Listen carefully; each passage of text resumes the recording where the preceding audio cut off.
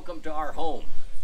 You're in Southeast Michigan. I'm Dr. Russ, and we picked one of the coolest spots in the house, or outside the house, because Michigan's had a record number of 90-degree days, 90 plus, and so heat is a factor. We're in the cool place right now. Maybe cool in a couple of ways. Let me show you why.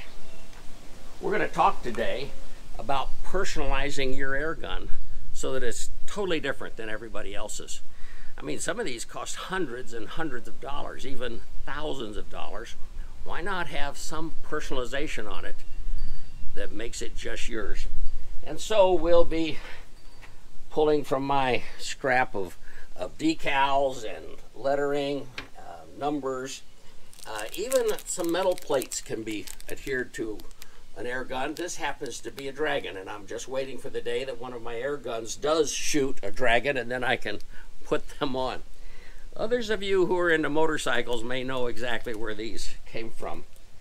I organize a motorcycle class each year, and it's in the North Carolina, the Smoky Mountains, a place called the Tail of the Dragon. Well, let's come over here and find out how we can personalize some guns. From this side, you see that this Hatsan bully has just been started. I put a Vietnam decal there, a couple of silver pinstripes on the butt pad. I've also come up here to the Ronin moderator. This is their, how do they call this? The Emperor. And you need the Emperor. I think this is their largest one for 357 Magnums, and that's what this rifle shoots. Well, at any rate, I decided to put a couple of pinstripes on it. But notice that the basic gun is just the way it was, black. This, of course, is the Hatsan bully. But when we look at it from this side, I have done more. Notice this pinstripe here running along the entire scope pin canny rail, just to accent it. And then I've run the double pinstripe along the barrel as well. Even the charging handle has gotten a piece of pinstripe, all making this a very personalized gun, at least to me.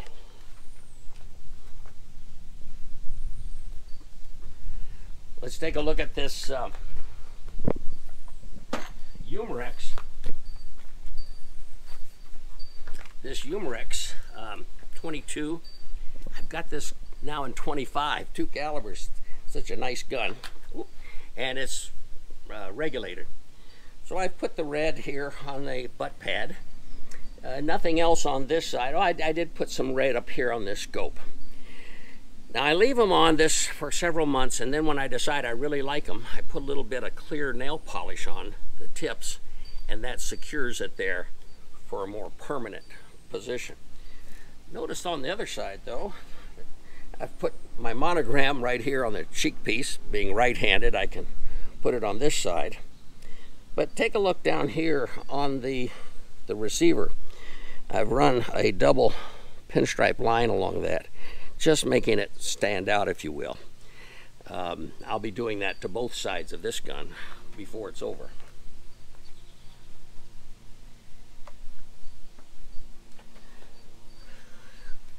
An air gun that I have not done a test report on, and yet it's one of my most accurate. It's Hatsan Bull Boss. A real nice bull pup, if you will. You'll notice that I've run the pinstriping down it. Notice I took a dime and polished it up, and then I just put a little bit of silicone glue on it and stuck it right over the Hatsan circular decal, their engraving there. Now, why would I put a dime on an air rifle? That's because this air gun can consistently put pellets in a dime size hole. And it's a dime that reminds me, take my time, be patient, remember everything I know about shooting, and put it in. Now, I did want to demonstrate for you just how easy these pinstripes can be. And so I've taken a piece of pinstriping here, and we're going to put them on this side of the barrel. It's already on the other side, just so you can see. I run it all the way down here. It's always good to see the whole big picture, which I'm now seeing. That looks good and straight. So now I can peel this clear side off and press down the rest.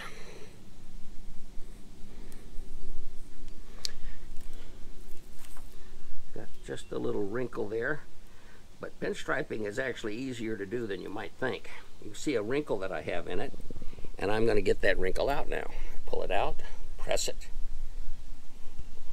lay it back down, and put it in place. Now, something else you can do with these, and that is this. You can cut a line up this side here and bring the two together and clip them into a sharp point. So these two could have come on up and become a sharp point if I'd wanted to. That's how easy pinstriping can be. And they're easy to get at almost every automotive store out there. The whole reason we brought personalization to a video for you was people were asking about this gun right here. Notice that I took some cross rifles from my officer's uniform, and they have some pins there. I drilled some tiny holes there and stuck them in just like I was sticking them into my uniform. Put a little silicone glue on it. I was part of the 11th Battalion, 2nd Infantry with the Big Red 1. And that means a lot to me. I left some men back there, and so I don't want to forget about it. So I have that there. And I have run pinstriping down both sides of this. This is about 6 months ago, and you can see a little peel up is taking place. I'm going to have to press that down and put a little clear nail polish on it. I also, you know, there's 3 noises when a gun shoots. One is the loud ping, and if your ear's right up against this, you hear it quite well. Well, I put a piece of foam here. This wasn't to make the cheek piece softer, it was to insulate my ear from that loud ping. The second is when the pellet or bullet leaves the barrel, there's the large bang. Well, in this case, a moderator has moderated that down. And then the third is when the pellet or bullet breaks the speed of sound, which is 1,050 feet a second, and you hear this wing. Well, the best thing we do is to keep the air pressure in the gun down so that it doesn't get up over 1,050 feet per second. And you can keep them quiet. Now, something I neglected that's on 2 of my guns here. Let me show it to you. Notice that I put this bubble leveler on it. That's very important. I have one actually built into the scope that's on this particular Bulldog over here. You'll see a bubble leveler. Now, why are bubble levelers important? Well, I can tell you that you not only have to sight a gun in, but if you can imagine for a moment, and my little finger here will be the barrel, and the pellet comes out of the middle of that, and my big hand here will be the scope.